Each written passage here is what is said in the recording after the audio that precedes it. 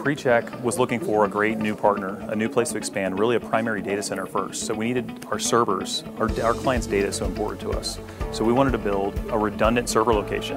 And then we decided that there was a very good climate here, economic climate here for us to come and add employees. So we started to add technical employees first, and we built this data center.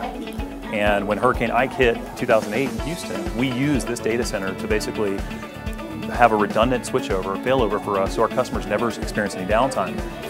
As we got to learn more about the community, we then began to see that there was a talented workforce here as well.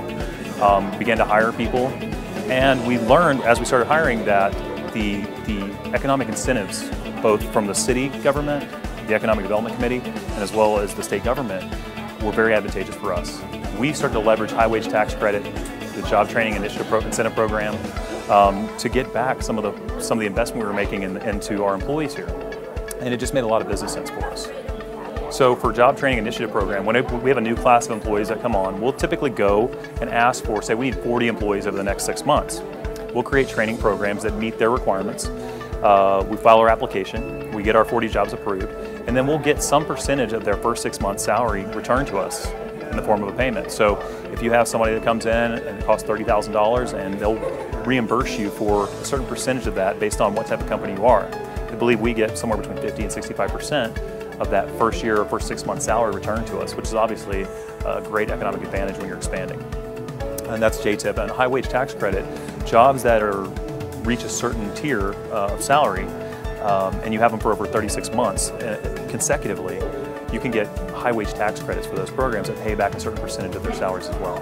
So if I was talking to another company or a business owner that's looking to expand or looking to start a business here, LIDA is a great way to get expansion dollars to put a brick and mortar site here in New Mexico. There's ways to take advantage when you start adding staff. There's training dollars available to you. So when PreCheck looked, we're in Houston, it was our corporate headquarters, and when we looked at Dallas and other cities, surrounding states, we didn't find economic incentives that were as lucrative for us, that made as much sense as these did, to really all the way along the expansion process. So I think that's something you really need to look at, is just do the comparison. It's very advantageous. The tax rates are very advantageous.